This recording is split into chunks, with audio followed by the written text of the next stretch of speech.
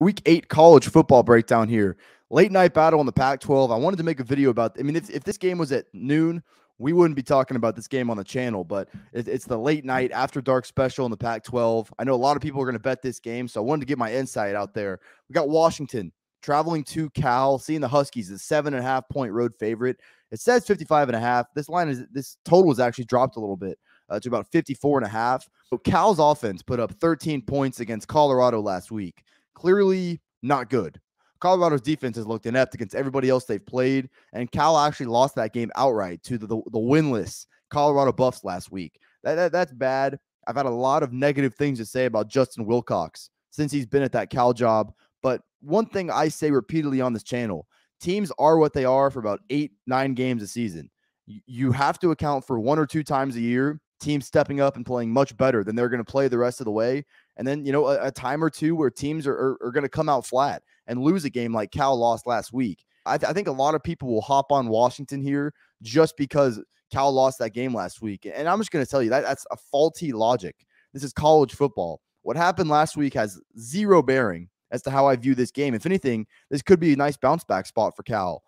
Washington is a team with a pretty good offense. Michael Penix has adjusted well to that Kalen DeBoer system better than maybe I thought he would. I know those guys worked together back when they were both at Indiana, but I thought Washington was an overrated team coming into the season. I think their defense still has, issues, and we'll get to that. But, I think Michael Penix has played well. He's got good receivers, and really where it starts offensively, that offensive line, which was tabbed as supposed to have a breakout year last year, we didn't see it happen. It's finally starting to happen this year, and Washington is really just kind of mauling people up front. I will say they haven't been great in the run game this year, and that's something I don't expect to be a main feature of that team down the stretch. Cal is one of these defenses that is not really great at one thing, but it also doesn't have a glaring weakness. Unless we do just get a total clunker from Washington, from Michael Penix, from this Washington offense, this would figure to be a matchup where they should be able to have some success through the air at least. On the other side of things, though, like I said, Washington's defense is very poor. Pass rush has been pretty inconsistent this year. I think they're okay against the run. Really where I think they can be had is in their secondary. We saw Jaden DeLora, who hasn't had the best year for Arizona this year, threw for over 11 yards per attempt against this Washington secondary. I know Washington won last week by double digits, but Arizona still put up 39 in that game, and they haven't shown that kind of prowess this season until they go against a defense like Washington. So for as bad as Cal looked offensively last week, and it was bad, I'm not trying to downplay how bad it is for in 2022 to be losing to a team as bad as Colorado. Really, they just took the wrong approach into that game. Colorado has proven that if you just stay disciplined in your ground game, you're eventually going to wear them down. What did Cal do? They threw the ball 52 times. That's not winning football, and that's a Justin Wilcox thing. That's poor coaching, a poor game plan. That's honestly a fireable offense.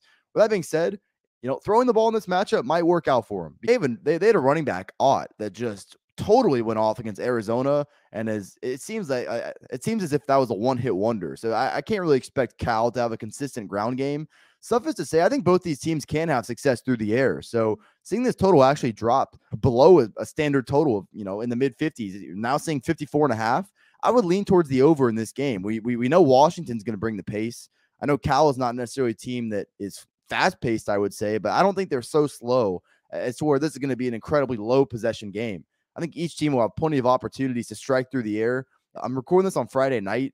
I haven't decided if I'm going to add this as an official play, maybe just a pizza money play, but because I know everybody loves betting these late night games, sometimes I don't endorse that. This is actually one where I think I might have a play in. Over 54.5 is my best look in this game. Wouldn't really recommend betting a side. I know a lot of people want to be on Washington here. That defense laying over a touchdown on the road, no thank you. But I think over is my best read here in this late night after dark special. All right, guys, before we get out of here, I know you see this shirt right here. If you're in need of unique but comfortable golf apparel, head over to proud90.com. They got polos with the colder weather coming, hoodies and quarter zips. Recently added a ladies line. Proud 90's got all your golf apparel needs. Browse their selection, and if you see anything you like at checkout, use code Fordham. It's going to get you 15% off your entire order. That's code Fordham is going to get you 15% off your order at proud90.com. Support me, support Proud90, proud90.com.